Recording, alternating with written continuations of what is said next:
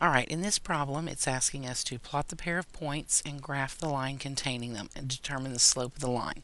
Let's determine the slope of the line first and then we'll worry about doing the graphing of it.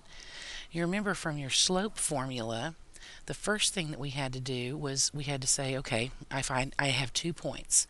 One of them is my x1, y1, the x and the y from the first point. The other one is the x2, y2, or the x and the y from the second point. Now, once we have those kind of labeled, we can look at our formula that says m equals y2 minus y1 over x2 minus x1. And as long as you've got them labeled nicely, you can really just plug them in. So m will equal y2, we said was 11 over 6, minus y1, which we said was 5/3, over x2, we labeled as 9/4, minus x1, which we labeled as 1/2. Now, this looks very complicated, but let's just take it one step at a time. Let's ignore that this bottom is even here, and let's just subtract these fractions on the top. Remember, in order to subtract fractions, you have to have a common denominator. So we need to change 5/3 into something over 6, so it'll have that same denominator. 3 goes into 6 2 times. 2 times 5 is 10.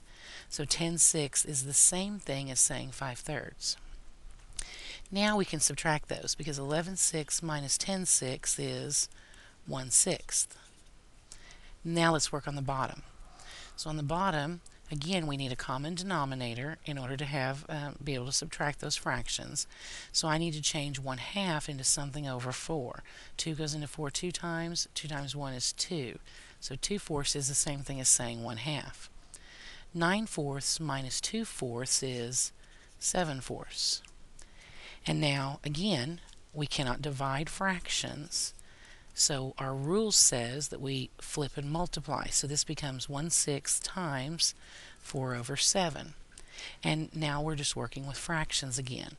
So when we multiply these fractions, we can actually simplify a bit to begin with. 2 goes into 4 2 times, and it goes into 6 3 times. So our slope is actually 1 times 2 is 2 over 3 times 7 is 21. So there is our slope. Now we just have to worry about graphing it. So let's look at our first equation, our first point here rather. We're going 1/2 in the x direction. We'll look at my x-axis. Can you see that my x-axis is actually broken into halves? That's what my tick marks are worth. 1/2, 1. 1 1/2, 2. 2 1/2, 3, and so on and so forth. So if I'm going to go 1/2 in the x direction, it would put me here. But then I have to go 5/3 in the y direction. Well, I hope you notice here that from 0 to 1 has been broken up into 6 parts. So if you'll remember, we already changed 5/3 into something over 6. That was 10/6. So we could really say that's the same thing as saying 10/6. So I go 1/2 in the x direction, and I'm going to go up 10 of these 1/6 markers. So 1, 2, 3, 4, 5, 6, 7, 8, 9, 10 would put me right about there. There's my first point. Now for the second point, we have our x value is 9/4.